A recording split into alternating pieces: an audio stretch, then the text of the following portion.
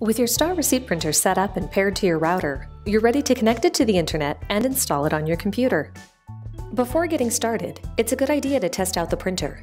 You'll need the test receipts in order to see the printer's IP address. To perform a self-test on your printer, turn the printer off. Hold the feed button down and turn the power back on at the same time. Release the feed button. This will print out 2 test receipts. At the bottom of the second receipt, it will show Current IP Parameter Status. Keep this page as you will need the printer's IP address. First, you need to download the latest printer drivers for your computer. To do this, travel to Star's website here and fill out the details below. Select Drivers and choose Mac OS X CAPS driver under Recommended to download the driver.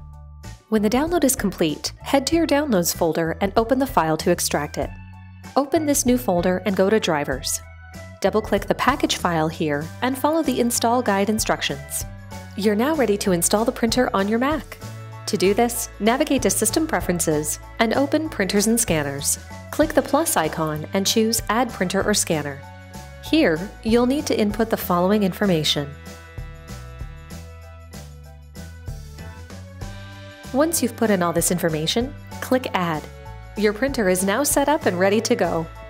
If you have questions or need further support, visit Star's FAQ page or contact them here.